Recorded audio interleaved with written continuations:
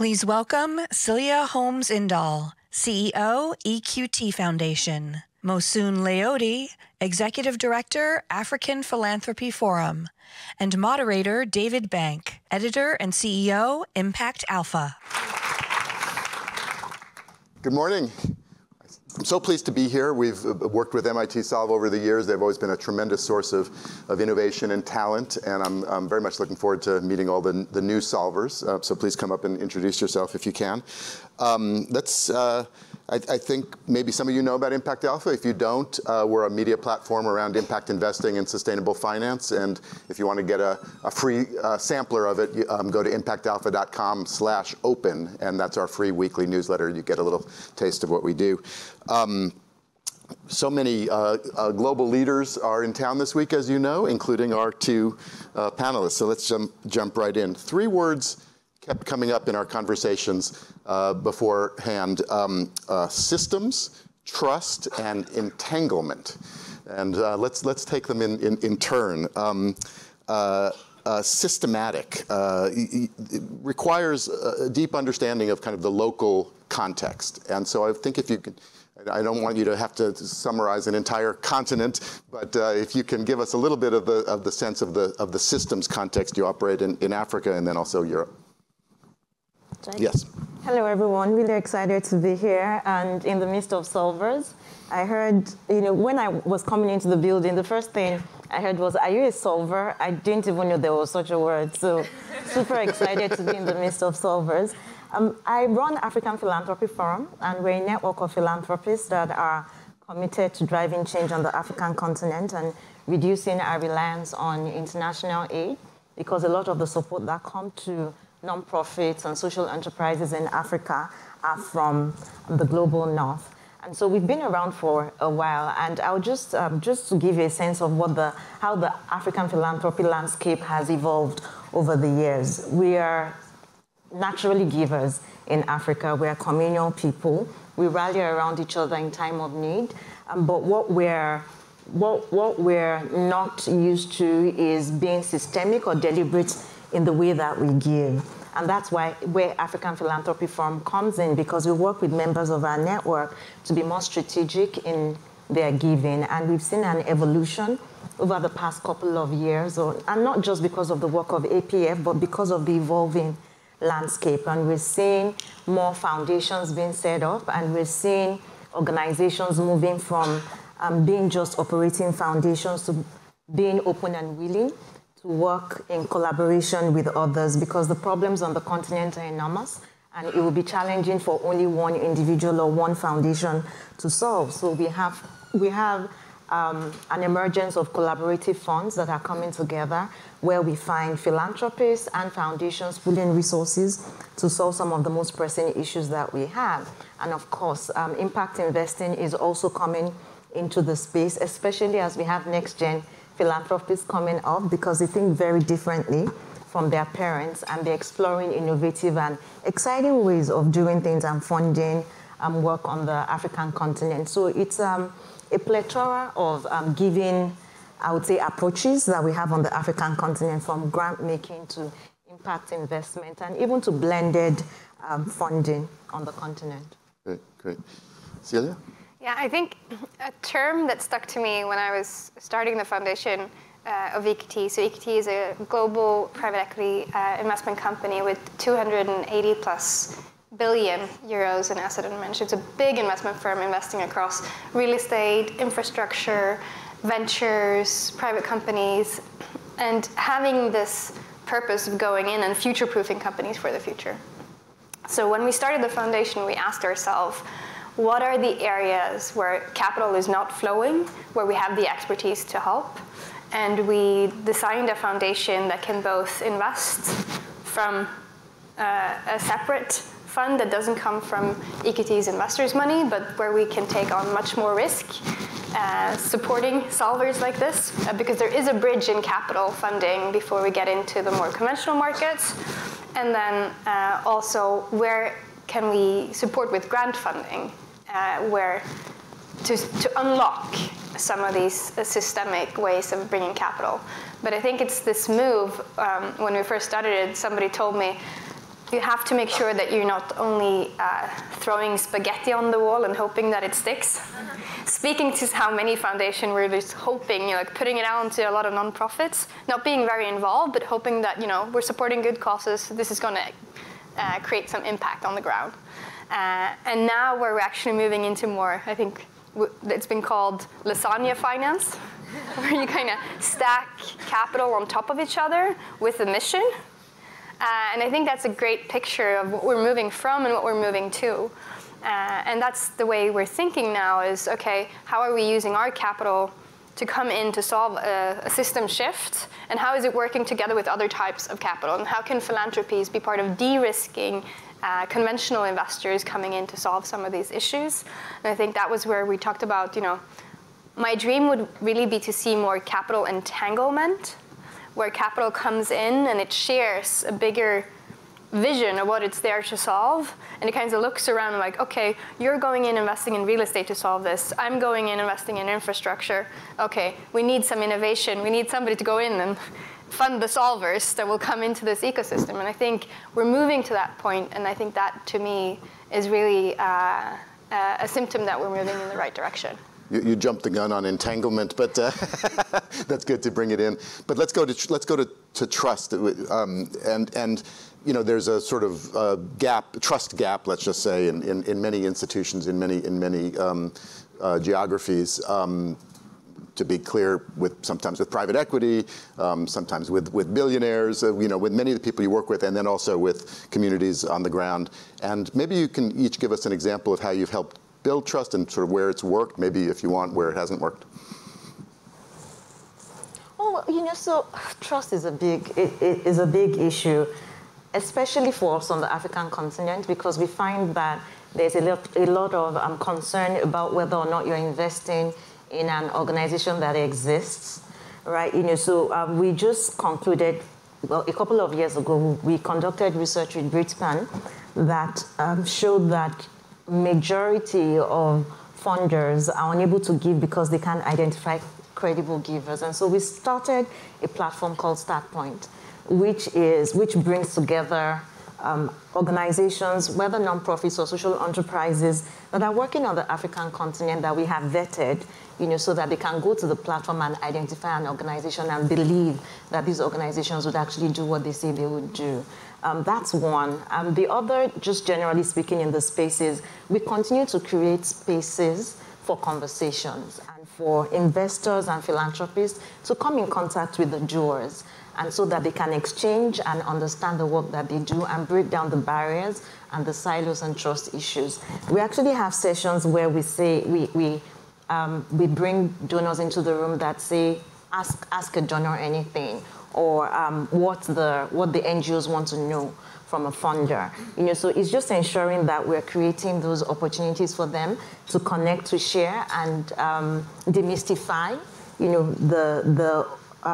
any issues that they have in between them, and also ensuring that when funds, telling our stories. I think that's what I would say. Telling stories of successful initiatives that have been backed and have been successful and they have scaled. I think sharing such also helps in terms of building trust in communities. Great. I think when it comes to trust, what we're experiencing is, when we started the foundation, a lot of people challenged us. Do you really want to be investing? Isn't it just better to give them free money? And I'll turn to the solvers. And I hope you agree with me that it's really important for you to have investors on your cap table with the experience from the investment industry saying, we're actually backing this and we're putting all our resources and we bet on this. So what we like to say is that we have skin in the game of making this work. But we do invest in a philanthropic way where we take smaller strategic tickets and then we bring in the same amount of resources as if we had a higher equity stake. Because this leaves plenty of room on the cap table for other investors to come in, and then we can be part of de-risking the solver or the startup for more funders to come in. And I think you also want to build trust in the equity narrative of the startup. And I think this is specifically important to get right for all the solvers. And I'm happy to discuss or chat with you later today after your pitches. But how are we telling the story that this is something that's going to be funded and scaled, knowing the new type of capital instruments that are coming in for impact, both on the project financing side, but different types of debt funding, etc. We see some startups that's really made it big, like Zipline, that just reached their 1 million drone deliveries of blood or medical supplies, mostly also working in Africa. And I think it's great to see, but one of their biggest customers is the government of Rwanda. So what is the, what are the new equity narrative of these companies that will make or provide an atmosphere that the capital providers can kind of stack up against and be ready to fund it as it scales? I think we're looking at how can we unlock that at each place by creating trust in the equity narrative. Right, right. Let's stick with you because you were the source of entanglement, and you've gotten into a little bit, but there's different levels of capital, and EQT, as folks probably know, is one of the largest private equity companies in the world. You're the foundation, but you're also doing investing. So how do you think about what goes in what bucket and how to make it all fit together? So I think our investment thesis is really based on the areas where our colleagues on the investment side of EQT felt, we really want this to work. We really want to invest in this. But our clients or pension funds and fiduciary responsibilities doesn't stretch into the seed market. We didn't have the investment mandates. And then we asked ourselves, how would it look if we could pull our resources and invest in the really early stages where some of the biggest funding gaps are, and in the sectors where the time horizons often are longer. So we know on climate innovation or new climate technologies, they need to build these massive plants to get to scale and meaningful CO2 removals. And there's a lot of capital needing to get to that size. And how can we help them, connect them through one of EQT's 300 portfolio companies as first customers to accelerate the time it takes to get to that size? And on the healthcare side, we also see, getting through clinical trials. We have then we match startups and founders together with healthcare portfolio companies that are going through the same clinical trials, that knows the local markets, etc., so that you also can fast forward a little of the process to scale. Great, great. And Mosun, similar question, but the African Philanthropy Forum is kind of at the forefront of this trend of African capital for African challenges. And it's true in philanthropy. It's also happening, I think, with pension funds and institutional investors, insurance companies. So how do you think about how your members and your kind of capital fits in the whole stack of what's needed? Yeah, so our members are mainly traditional givers, not necessarily impact investors, but there are some that are investing in this space as well. So I think it's understanding, their appetite and what fits who, what the philanthropists are open to supporting and funding. And so we have a variety of members of our network that are supporting different initiatives. So for instance, we would have like Motsepe Foundation partnering with the Milken Institute, and their partnership, I believe, has gone into the third round. They've supported initiatives on the continent in agri-tech. They've supported in fintech. They've supported, I think, green energy. We have Harambe that decided to take a systems change lens to solving problems in South Africa, where they decided to address the youth unemployment issue in South Africa, and they've scaled enough to even work with the government of Rwanda. I believe Rwanda is one of the most progressive when it comes to advancing some of these initiatives on the African continent. And we also have Faith Foundation, which is very interesting in Nigeria because they started out training non-profit organizations, not non-profits, entrepreneurs on how to build sustainable businesses, and they have partnered with the government of Netherlands. I think they pulled together 1.5 million euros, and they supported about 800 or 700 entrepreneurs, youth-led businesses that have generated about 700 jobs and 6 million euros in revenue. So I think it's finding the risk appetite of members of our network and challenging them to support the initiatives that are doing great work on the African continent. Great. The other word that always comes up is scale, and we're running down on time, but if you had an example of something that started small and has now gotten big that you've played some role in.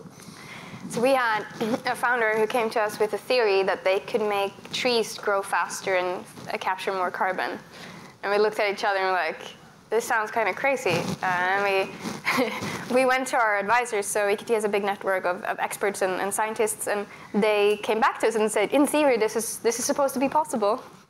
And we're like, okay, let's bet on it. You know, we did our due diligence, we went in.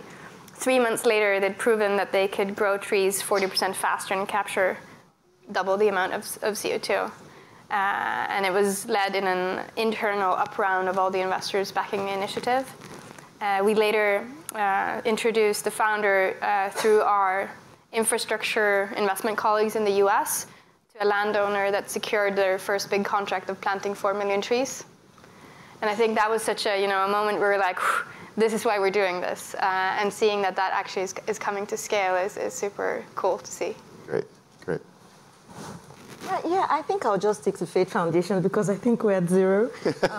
Yeah, because that was an incredible story from how they started as a nonprofit, training entrepreneurs and then moving to investing in them and growing, creating jobs. And if you know, one of the biggest challenges on the African continent is employment. And when they're creating employment and also generating revenue, it's interesting to see how far they would go in the coming years. Great. And let me just borrow a little bit of a moment and a trick from our predecessor panel and give you a chance for a hashtag or one takeaway, one word, one pearl of wisdom that you want to leave people with. Yeah, go ahead. Yeah, from my panel yesterday, I'll just say what I said at my panel yesterday. Stop talking, start doing. Great. It's a great one. I'll say capital entanglement. I think we need this time in, like this moment in time when we all align capital to do good and we kind of connect around missions. So moving to that. Great. And with that, we will stop talking. So thank you both, and thank you all for having us. Thank you.